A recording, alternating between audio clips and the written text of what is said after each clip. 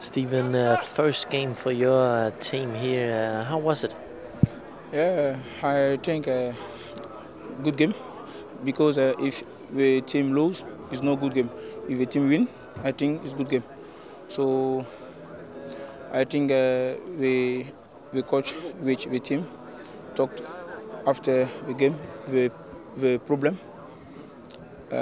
and I think I can play the final afternoon. Do you think you played well yourself? Me? Okay, yeah, I think I play good game. I think because I lose two balls. I lose two balls all game.